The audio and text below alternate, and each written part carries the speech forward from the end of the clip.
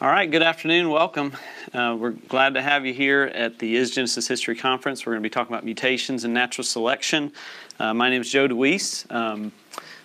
Studied biochemistry and enzymology for a number of years now, and would like to talk with you about some of my understanding about mutations and natural selection, because I think it's something really critical for us to understand and understand how these things work in nature. Now, certainly this is a critical component of neo-Darwinian theory, so as you think about neo-Darwinian theory, you at least have at least three and maybe more things that it would be built on. One would be that all life arose from non-life. But you would also have things like common ancestry, that all life arose from a common ancestor. And then the idea that the source of and means of variation among that would be natural selection. And even Darwin, of course, is quoted as saying, "I'm convinced that natural selection has been the main but not the exclusive means of modification." So it's really core to, his theory. So when he wrote his work, Origin of Species, the full title, right, is much longer and is really more about on the origin of species by means of natural selection, and it goes on from there. There's more to the title. So is natural selection the source of variation? Philosopher of biology Alex Rosenberg suggests the source of demystification here can only be the natural selection. The Origin of Species, Darwin made two broad claims, both of them about what happened on the Earth over a long period and what caused it to happen. The common descent of a large but finite number of particular biological systems on the planet, and the importance of natural selection as the source of their diversity, complexity, and adaptation. And so this is Rosenberg, who happens to be a physicalist and an atheist, his take on interpreting Darwin. I think it's clear that natural selection can be viewed more as a filter or a sieve. Kirshner and Gerhardt suggest there are limits on what selection can accomplish. We must remember it acts merely as a sieve, preserving some variants and rejecting others. It does not create variation. And I think even Rosenberg would agree with that in his statement. He says the process takes the variant trait, talking about natural selection, in each generation and filters them for fitness differences. He, as Darwin, should have called it environmental filtration, for the process that Darwin envisioned gives nature only a passive role.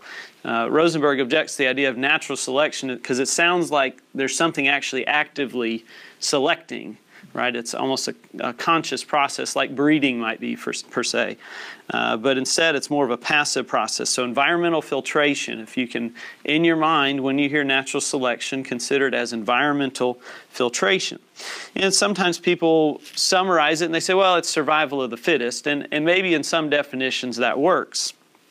But then you have to ask the question, what does it mean to be fittest, right? How do you define fitness? And that's led some biologists and others to try to define natural selection in a way that does not as part of that measurement or that metric.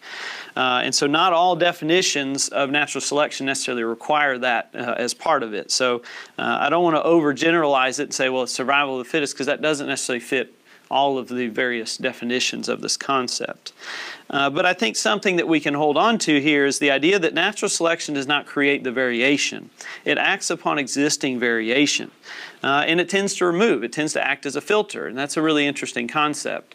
Dr. Paul Nelson illustrates it kind of like this. He suggests if you start with a population of some different organisms and they go through some experience, some filtering event, you could imagine a scenario with, let's say, an antibiotic, right? You introduce an antibiotic into a patient, and let's say that that particular antibiotic is only partially effective against some bacteria and maybe not effective against others. And so you might have a scenario where it starts getting rid of most of the blue ones, but it doesn't really affect the yellow ones, and they begin to kind of overpopulate. You give another dose of it, let's say, and maybe you've wiped out now all the blue ones, but you've got now a growing population of the yellow ones. We saw this earlier this year with my daughter. She had an ear infection. We thought we cleared it up. We thought everything was great, and all of a sudden, boom, it's back again, full force, probably worse than before. And we went back and they said, well, let's try a different antibiotic, right? Let's try another approach. The idea here being that these selective events are acting as a filter, and they're filtering out the things that can't make it, the things that can't survive. And so selection in that sense is more of a filter. DeVry said, natural selection may explain the survival of the fittest, but it cannot explain the arrival of the fittest. And I think that still fits my understanding of natural selection as I understand it today. But we still have a lot of examples of adaptation and variation. Dr. Wood mentioned a number of examples this morning in one of our sessions. And we could talk about peppered moths as examples of variation. We could talk about, for example, fruit flies, which have been a huge boost in our understanding of developmental biology and the importance of developmental genes. We could talk about the finch beaks, as Dr. Wood mentioned this morning. And I think these examples help us understand variation. They may help us understand adaptation. But what you see missing in these examples is the actual generation of novelty, something new, some new feature, some new function. So let's stop for a minute and talk about what are mutations and do they help this picture any? Do they help us understand how natural selection and mutation may actually work together? As you recall, we've talked about this a few times this week about DNA, the double helical nature of DNA. We've got our little model here. In our double helical structure, you've got base pairs along the backbone of DNA. And the pairs are, this is a nice colored model, so everything is nice and colored for you. But if you change a nucleotide at one position, it could end up changing the opposite position, right? So a mutation might be a change in one of these nucleotides. Or a mutation might be the deletion of these nucleotides or the duplication of them. There could be a number of different things that could happen in the form of a mutation. And so we have a number of different types of mutations that could exist. So commonly we think of single nucleotide changes or SNPs, probably the most common form of that. Dr. Wood talked about that earlier this week. It's a really large number compared to some of the other changes that we see. But you can see how that if we change something in the nucleotide, it could change our RNA sequence and potentially change a protein sequence, though it doesn't always, because we understand there are non-coding regions of DNA that aren't making protein-coding RNA segments. And we also know that there's some redundancy in the genetic code. And so if you think about the standard genetic code as we have depicted here, thanks to the all-powerful Wikipedia, as you go along here, you notice that there are certain amino acids that are coded for by multiple codons. And so as you read this chart, they've got first base, the second base, and the third base, and then they've thankfully put all of those together in a group for us. So notice there's a pretty large group here that codes for leucine. So you could have a lot of changes that potentially could give you the same nucleotide or the same codon set that would eventually end up with the same amino acid. Does that make sense? So it doesn't necessarily, every mutation does not necessarily lead to a change in a protein, right? Some do, but not all of them do. And then what about mutations that occur in non-coding regions, right? Their consequences are far less defined. It's far less certain exactly what will happen if the mutation is in some non-coding region, whether it's an intron or some space between genes. So the analogy of the genome, if we think of the genome as a book, it's a really big book, contains chapters. We could look at it as having chapters, paragraphs, sentences, words, letters. And we have 4 letters in our book, right? A, T, C, and G. And those 4 letters are put together in a combination that's over 3 billion letters long, right? So that's a really, really big book, very long book, huge. And how do changes in the letters of a book affect the book? What about changes in the letters of the genome? Well, we know if we have a textbook, right, that we start changing the letters of, it's going to change something about the information conveyed in that book. And the same thing is true in DNA, but the question is, how much does it change, right? If you pull out your favorite or least favorite, as the case may be, biochemistry textbook, and you randomly change a letter on one page, is it going to destroy the meaning of the biochemistry textbook? Probably not. It might mess up a sentence, right? It might mess something up, but it's not going to have a huge change. But if you have changes that occur over time, it could really add up. And what we know about mutations in humans is that we're passing on 60 to 100 new mutations each generation to our children. That's what it appears to be from the evidence out there. And so these numbers are adding up over time. And the question is, what's happening with those changes over time? So, what types of mutations could be seen in an organism? Could we see a gain of function? Could we see a modification of function? Could we see a loss of function? I'd like to suggest to you that we could see all of those. All of those are possible. And I think we could probably give examples of each of these on some level occurring potentially in a new way in an organism. But sometimes we talk about mutations and we really only look at maybe the effect, and we don't really consider the type of change. Right? So we talk about mutations, we say, well, they're very rare and most of them are bad. Well, what do you mean by bad? Right? What does that really mean to say a mutation might be bad? So let's just consider that we could have each of these different types of changes: gain of function, modification of function, loss of function. And the effect is separate from the type of change. Is everybody following me here? In other words, we could have a beneficial loss of function. We could have a detrimental gain of function. I think we see that in cancer. I think we see mutations in cancer that lead to the malfunctioning of genes that I consider to be kind of, in some cases, a new function. But it's not a good function, right? It's bad, because it actually could lead to cancer in the individual. So I'd like for you to consider that we have to be really careful when we talk about mutations, asking both what's the type of change and what's the consequence of the change. Is it going to help the organism? Is it not going to help the organism? Right? Is it kind of indifferent? Can we not detect it? And I would argue that probably a lot of things we're going to have a real hard time detecting, right?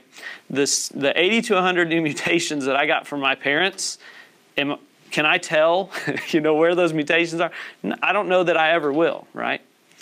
Now, you could take my wife, for example. She has a particular mutation that leads to her blood basically being able to clot really, really well. We could actually look at her parents and figure out, did either of them have that mutation and pass it on to her, right? So in other words, there's enough of a phenotype that we know she's got something different, but is it any different than what her parents had? So we would have to go back, of course, and test their genetics to say, well, did they have that, or did that develop in the egg that eventually became my wife?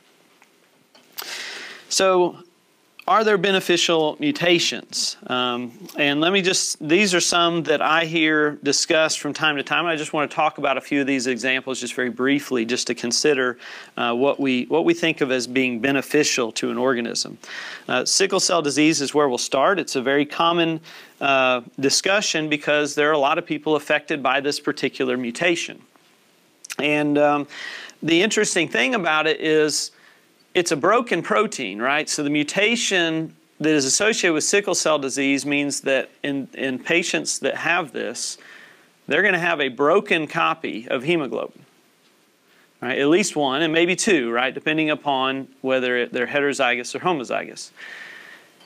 But the really interesting thing is that it actually has a health benefit with regard to resistance to malaria.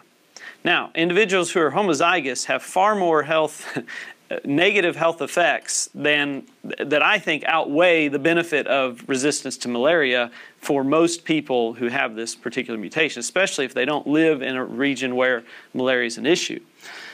We've got, I know folks who actually are on basically anti-cancer medications to help their body express a different version of hemoglobin just to deal with this particular mutation. So I don't think it's unequivocally good or beneficial, but it does confer some benefit. And note that heterozygotes do have that benefit, meaning someone who's heterozygous has one good copy and one mutated copy. They do have that resistance to malaria.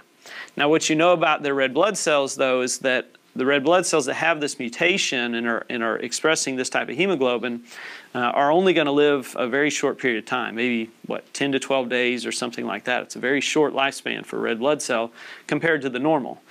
And so it's overall, it's not a unequivocally positive mutation, I would argue.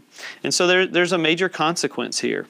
But also notice what is the mutation doing? Ask yourself, what's the actual mutation doing? Well, it's breaking a protein, right? So this is a loss of function that has some benefit in certain circumstances.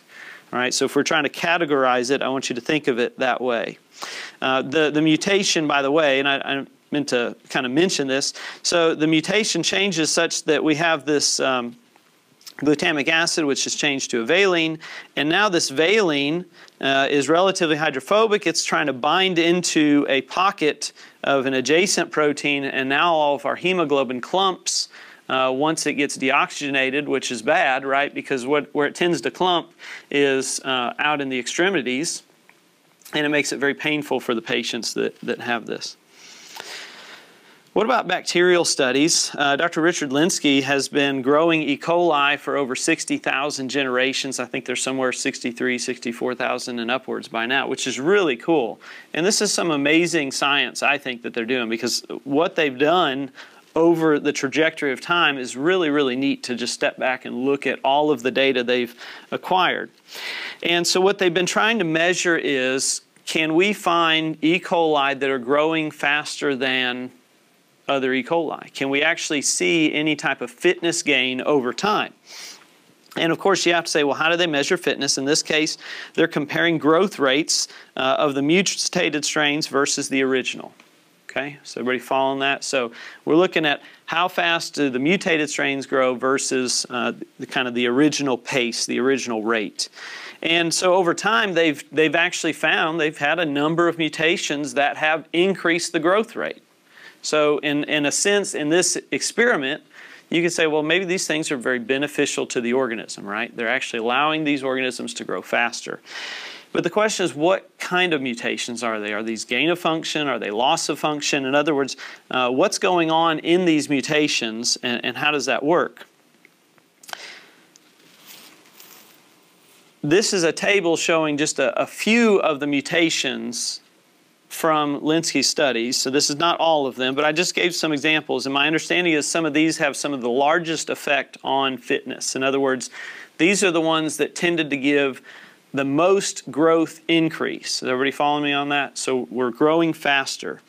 And so we have, for example, the inactivation of the NAD repressor, which likely increases production of the coenzymes NAD. So it's a loss of function, and we lost a repressor function, and it has a fitness benefit to the organism. Okay, all right. That I could see how that works. All right, inactivation of PIKE-F.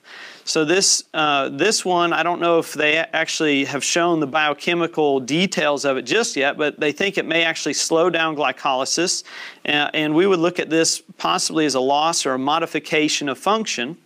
And so the idea is that maybe this actually allows for more energy utilization within the cell so that they can grow, basically grow faster. SPO-T, and so this is a mutation that lowers the expression of flagella encoding genes. And again, it's a loss of function, right? If we're in a culture flask that is shaking round and round, do we need a flagellum? We're okay without it, right? We can lose that, lose the production of all those proteins, and probably grow more efficiently, right? That makes sense. The ribose operon, so there's deletion or part of all the genes used to make ribose. Again, a loss of function. And the most popular one is this one, CYP-T operon. So this is where the citrate transporter gene was amplified and basically took residence up next to a different promoter that allowed it to be expressed all the time. So it was under the control of a promoter that only allowed it to be expressed under certain conditions. For example, anaerobic, and now it can be expressed all the time. And to me, that's a pretty cool mutation when you think about it. Now, step back and ask, if we took these same organisms and put them in the environment, would they be better suited in their environment? And the answer is, of course, probably not, right? If you lost your flagellum, you're kind of in trouble, right? And so the same is true of several other of these mutations. It's probably not great in the environment, but in these conditions, these mutations work. So no new novel genes produced, and really it looks to be like a loss of information or regulatory control. Behe summarized in a review he did several years ago his views on microbial and viral evolution experiments by saying, what he called the first rule of adaptive evolution. That is to break or blunt any functional coded element whose loss would yield a net fitness gain. And this kind of makes sense, right? If you've got a car and you want to try to make this car go faster, what are some of the things that you can do? Well, you can start taking parts off the car, right? You can start losing things that are maybe non-essential to you, and it might lighten the car some. It might allow you to go a little bit faster, right? It might not be as safe, right, if you tear the doors off and you do various things like that, but you might actually go a little faster. But it may not work better necessarily out in the environment.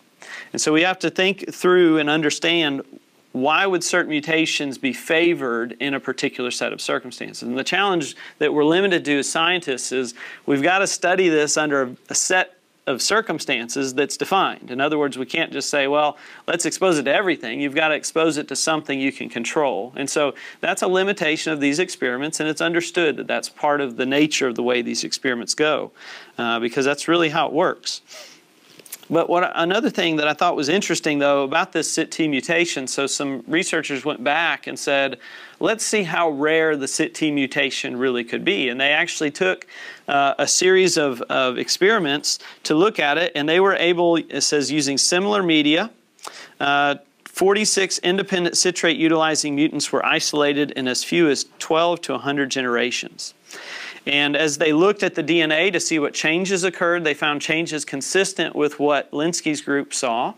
And their conclusion was that the rarity of this particular mutant in Linsky's experiments may have actually been an artifact of the experimental conditions and not so much a unique event. They conclude that no new genetic information or novel gene function evolved as a result of this. So I think that's kind of an interesting, this is from the Journal of Bacteriology just last year, Scott Minich's lab. So I think it's important for us to consider that these mutations that we're seeing are not necessarily things that, I mean, this may actually happen fairly commonly, but it's not generating anything new. So it'll be interesting to study this some more and to learn more about how that mechanism unfolds.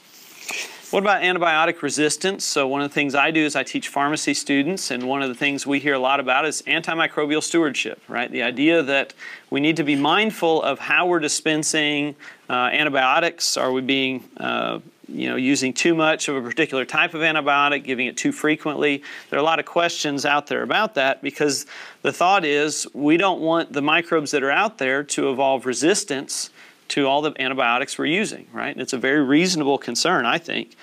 And so what we know, though, is that we know the modes of resistance that exist. For example, it could be a change of regulation, so how the protein is produced. That tends to be a kind of a faster response. It could be a duplication or amplification of genes that facilitate resistance. All right, so that's still kind of a faster response. It might be point mutations in the actual proteins themselves. And notice that's quite a bit slower in terms of response time compared to some of these other forms of resistance. An important thing to note is that in a lot of cases, resistance can also be mediated by genes that exist on plasmids, which get shuttled around between these bacteria in populations. And so there are enzymes that exist in nature that can destroy these molecules or inactivate these molecules generally. Because if you think about how we've designed a lot of the antibiotics that have been designed over the years, they were based on what? A lot of them were based on natural products, things that already occurred in the environment. What's interesting is they've been able to take bacterial samples that were frozen down or maybe were from ancient sources before some of our modern antibiotics were even made, and guess what they've found in some cases? There are actually microbes that are already resistant to antibiotics, even though we think they've never been exposed to them because we made them much more recently than we think those bacteria lived. So it's a very interesting thing that resistance already was present in those microbes. And so I think that's a really cool thing to consider. But it is an important health question, right? Because we have to ask the question, how much can these bacteria change to outsmart the antibiotics that we're designing and utilizing on them, right? That's an important health question that I think we could look at with regard to this. So what mutations do we actually see, right? If we were kind of to chart it out, can we see a beneficial gain of function? Can we see an undetectable gain of function or a detrimental gain of function? What about a detrimental loss of function? Could we see these things in nature? I think we can. And maybe some of these we don't see because the organism just doesn't survive at all, right? So some of these kind of in the detrimental column, there's probably some of all of those, right, that we never really see because maybe the organism cannot survive to develop and actually grow. So it's really hard to say exactly what mutations are around because, again, we don't have everything, we can't observe everything. But if we were to hypothesize, would it look something like this? Would we say that the beneficial end, there's very few, the detrimental end, there's more, maybe the undetectable is somewhere close to the detrimental? It's really hard to tell. So I put those X's up there not to say that's a quantification of it, but it's a conceptual idea. John Sanford spent some time talking about basically what we might consider to be neutral evolution and the idea that there are certain things that can be selected for and certain things that cannot. And he suggested that maybe there are some mutations that exist in a zone here that are so subtle that natural selection is not strong enough to select for or against. All right? So there are changes that may be detrimental, right? So if they're on this side, they're detrimental, but they're not strong enough to eliminate that organism from a natural selection perspective. And if this is true, this is a really not a good thing because what you have here is you've got mutation without the possibility of selection. And if you can't select against things that are detrimental, what you have is a gradual accumulation of things that are increasingly detrimental over time. So the question is, how much of that do we actually observe? And I think it's an open question, and it's fair to ask and to try to examine this concept. We could consider the CT mutation a beneficial loss of function. In other words, it's a broken on-off switch, right? Because now it's on all the time. But it's beneficial to the organism in that circumstance. It may not be beneficial out in nature, but in the circumstance where citrate is all they have to eat, it might be beneficial. So how far can change go? Michael Behe has examined this. Of course, he's the one that wrote Darwin's Black Box, The Irreducible Complexity, the book on irreducible complexity. He's also written a book called Edge of Evolution. I encourage you to consider the examples he gives in there. For example, the malarial parasite, and how long does it take for malarial parasite to develop resistance to chloroquine? Right? How long does that take, and is that reasonable for it to have taken that long? I think it's a worthwhile study. I'll leave that there, let you go read that and look that up. But just understand that one of his conclusions is, in essence, that there are some changes that are so far that it may not be reasonable to expect that from an organism in nature. And I think that's a fair thing to consider. There's also a concept, I'm not going to spend time on this, but there's a concept called the mutation waiting time problem in humans, and this is the idea that, as Dr. Wood was talking about earlier in this conference, the idea that we reproduce at such slow rates, right? We really don't have the ability to really fix mutations into a population very easily. And so it could take a long time. So there are certain modeling studies that have gone on to suggest it could take a long time to fix mutations. So I'd like to suggest to you that this model may be possible, that there may just be some mutations that are so subtle that we can't really select for or against them. And there are some very rare beneficial mutations. I think there's a study here that suggests that. They can be detected, but they're very rare compared to the deleterious ones on this other side. Now these ones are ones that will be killed off by natural selection, right? They're so bad that in theory they're going to be knocked off. But there may be some on this zone right here which can't really be selected for or against, because they're so slightly negative or so slightly positive that by random chance some of them are going to be preserved and some of them aren't. Right? They're going to be kind of mixed together there. Sanford suggests that basically mutation selection cannot create a single gene ever, according to the way he models it.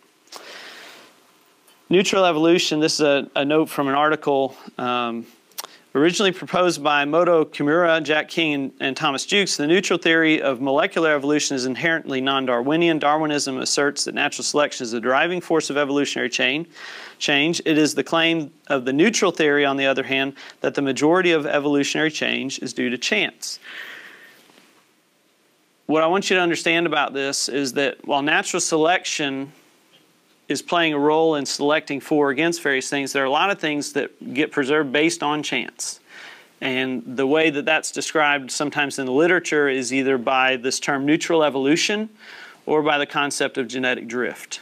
Right? So you'll hear those terms, and I wanted you to be familiar with those ideas. So genetic drift, this particular definition comes from this source. Genetic drift, along with natural selection, mutation, migration, is one of the basic mechanisms of evolution. And so it's understood to be part of evolution. And the idea here is we have mutations that can accumulate without selection. Some mutations are going to be preserved, some are going to be lost. Right? And that may be random as to which ones are saved and which ones aren't. So what kind of mutations do we really need? Well, if an evolutionist would like to go from one form of an organism to some new feature and function and new form of an organism, you imagine a scenario where there's going to need to be new features, right? Maybe new proteins, maybe new functions, right? So what types of changes would be needed to give that type of change? Stephen Meyer quotes John MacDonald in his work, and he suggests that the genes that are obviously variable within natural populations seem to affect only minor aspects of form and function, while those genes that govern major changes, the very stuff of macroevolution, apparently do not vary or vary only to the detriment of the organism. The kind of mutations we need for major evolutionary change we don't get, the kind we get we don't need. And this was in context discussing, in the context of Meyer's book, he's discussing developmental gene changes in things like fruit flies. And you can change developmental genes and get some really, really crazy fruit flies that have extra wings, extra legs, etc. And you can study that and examine. I think there's a lot you can learn about development from changing those genes. But I think one of the points that we learn from that is when you change those control genes, the types of events that you get really aren't what we would want if we're trying to evolve to another type of organism. And so I think it's really important for us to consider that the most frequent changes and mutations aren't really in those types of genes. The developmental genes appear to be pretty well protected for the most part. Peterson and Mueller suggest only after a trait is present in its rudimentary form and if its expression contains some variation that can be selected on, notice selection is needed here, the population genetic mode of variation may take over then to refine a novelty. In light of these findings and despite perpetuated assertions to the contrary, microevolutionary events are insufficient for explaining discontinuous forms of change and phenotypic novelties. The idea that small continuous incremental variational change is the sole cause of phenotypic evolution continues to be challenged by qualitatively discontinuous changes that also need to be accounted for by evolutionary theory. What's he saying, right? He's talking about the idea that if you think macroevolution, the development of new features, is simply microevolution over and over and over, that's insufficient. There are boundaries, there are changes that are discontinuous that have to be bridged, and these are evolutionists writing this, but they're acknowledging that it's not simply microevolutionary events that are needed there. So mutations or changes in the genetic information, they take various forms, have many different effects. Long-term evolution experiments are a way of giving us an idea of what types of changes could occur in very fixed settings. Antibiotic resistance also gives us a means for kind of thinking about and considering the types of mutations that are possible. But not necessarily the development of new functions. We don't necessarily see that in those examples. And, let me go back one here. So concepts to consider. What can we learn from this from a creation perspective? What do we need to take away from this? I think there's some really important questions. As Dr. Wood has talked about, the creation narrative is not entirely prescriptive. It doesn't give us an exact set of rules for all of the details, for example, of genetics. And so we're free to ask some questions. We're free to consider possible different hypotheses and ideas. How much variation was present in the beginning, right? If you have a created kind, as God allowed that process and guided that process forward, was there only one pair of cats? Right? Was there only one pair of horses? Or were there multiple different types of organisms that would be within that kind? Were the animals in the kind genetically identical? Or were they heterozygous? In other words, were all of their genes in their genome the same alleles? Or did they have heterozygous differences within each organism? I think that's a fair question to ask. I don't know that we don't have an answer for that, but I think we can ask that question. Have mutation rates been constant? Is there evidence of change? Dr. Wood mentioned earlier this week that there are models that might suggest you have certain periods of time where maybe mutations rates were elevated, right? So these are questions we can ask and potentially try to model answers to them. Were organisms designed with the ability to adapt and change? Right? What role do transposable elements play in that? What role do other genetic features play in the ability of an organism to change and adapt to its environment, to adapt to what's going on around it? What role have natural selection and genetic drift played in this process, right? How many of the mutations in us today are just there by random chance and genetic drift versus things that maybe were part of the original variation in the beginning? I think it's a good question to ask. So were organisms, and I've got that twice there, but were organisms designed to adapt and to change their environments? And I think the answer to that, in my opinion, is yes. Now the question is how much adaptation is possible, how much goes on, how much do we see, and how much was built in from the beginning, I think is an interesting question. I don't know that we have an answer to it, but it certainly is an interesting question. So I appreciate everybody paying attention today. I know it's late in the afternoon. I appreciate you taking the time to be with us. And those of you in Facebook land, thank you for joining us here at Freed-Hardeman. Hopefully you've enjoyed some of our discussion, and I hope you all have a great day. Thanks. Time for questions. Okay, we'll take some questions, if there are any. I can't promise answers. Yes? Have they ever found in any studies with the bacteria or any other microorganisms okay. that there have been a new species found over and over throughout the generations from these minor mutations? Has that ever been seen?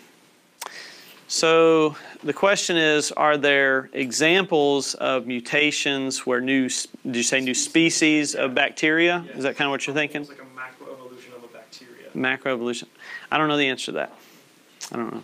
It's a good question. Yes? Would human eye color be an example of mutations that aren't selected for or against? That's a good question. We'd have to look at the genes that are involved in eye color, which I'm not an expert on, but we could look back potentially and examine what are the different variants that are present in the genes that make up eye color.